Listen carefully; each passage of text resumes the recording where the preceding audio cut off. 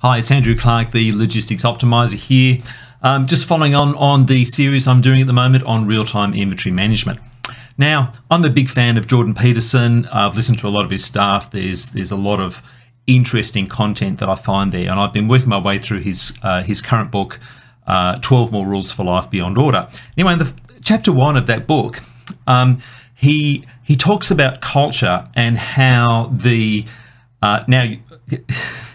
I'll get to how this is relevant to inventory management in a minute, so just bear with me as I go on this little tangent.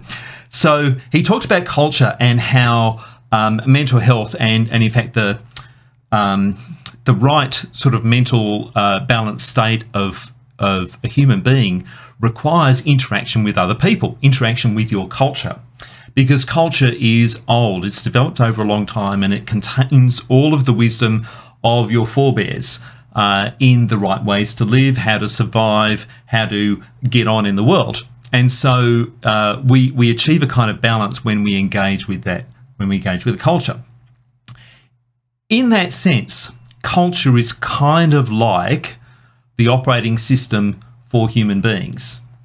So, and you'll get where I'm going with this in just a minute. It's a bit like software is what culture is. So in my series, I talked a little bit a while ago about process design and processes that suck. So they're slow, uncoordinated, they complex, and they keel over under load. And versus processes that scale, which are speedy, coordinated, accurate, learnable, and easy. So and then I talked about process design, and I've got 12 principles of process design, so you can go have a look at those. But one of the things that I was really getting at with that difference between processes that suck, which are people dependent, versus processes that scale, which are system dependent. Your business system, a bit like culture, is the operating, contains the embodied, well, not embodied, contains the wisdom, the collective wisdom of all of the ancestors within your business, right? You put, if you have a system that is sophisticated enough, you can collect the wisdom and the right ways of working your business that helps people follow the culture of your business, right? This is the way we do things here. That's what culture really is all about. So, how does this relate to real-time inventory management systems? Well, real-time inventory management or warehouse management systems is the particular version of that I am considering. A warehouse management system is a way of building in all of the right ways of running your warehouse into a system that, with the mobile device, helps your people operate your warehouse in the best and most efficient and most accurate manner. So the warehouse management system allows you to say, well, this is how we receive, this is how we put away, this is where we want to put this product, this is where we want to put that product. You know, we meet a certain set of conditions here and we do this. So if you had to put all of that into a set of written procedures, well, great, and procedures and written procedures are not unimportant, and I don't want to downplay that.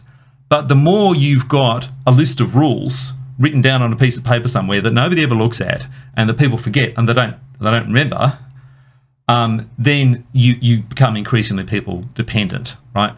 And most of the time people don't write them down. And if someone does bother to write them down, they are so deep and so complicated that people just don't get trained. People don't follow them. Now, if you've got that constant reminder of a device that is saying, go here, do this, this thing goes there, that thing goes over there, you've got a pallet, right? Okay, well, it goes up high in the racks because it's a slow moving product and, you know, that's a year's worth of stock. All of those sort of things can be written into the way, into a system, right, that essentially drives the culture of how your business operates to make it more and more efficient. And so what that means is that when people come in, you train them how to use the system rather than trying to give them a set of written procedures and go, hey, learn all of these things and remember them, and I'm going to beat you up when you forget one or two, or you think it's a stupid rule and you don't follow it and you take a shortcut, and all of the things that humans do, right? So that is just like, that's massive. But getting there, obviously, there's work you've got to do in order to get into a warehouse management system and build all of those rules.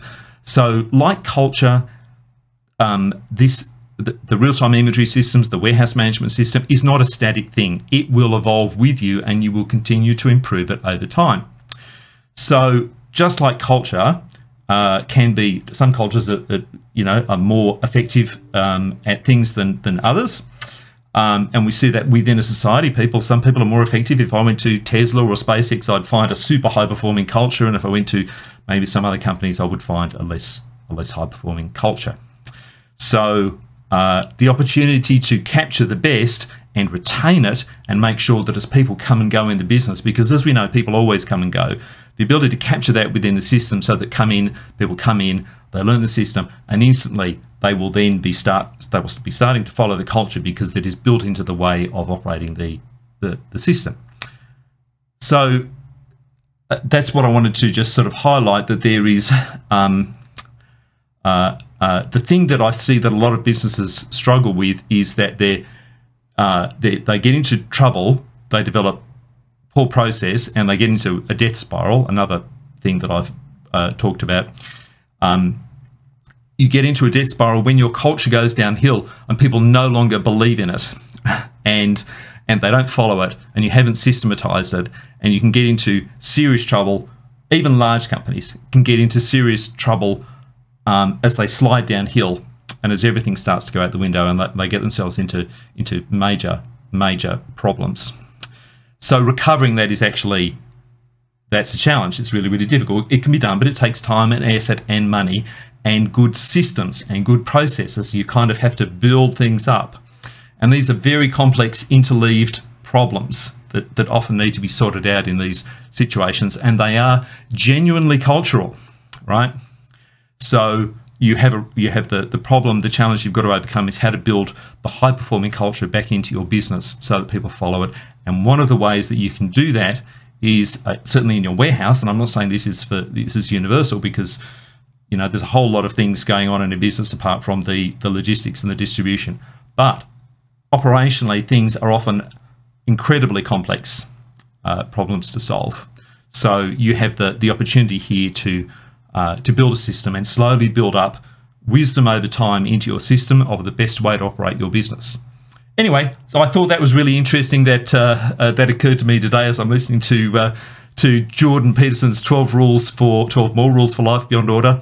Highly recommend the book if you want to read it or listen to it on Audible as I do.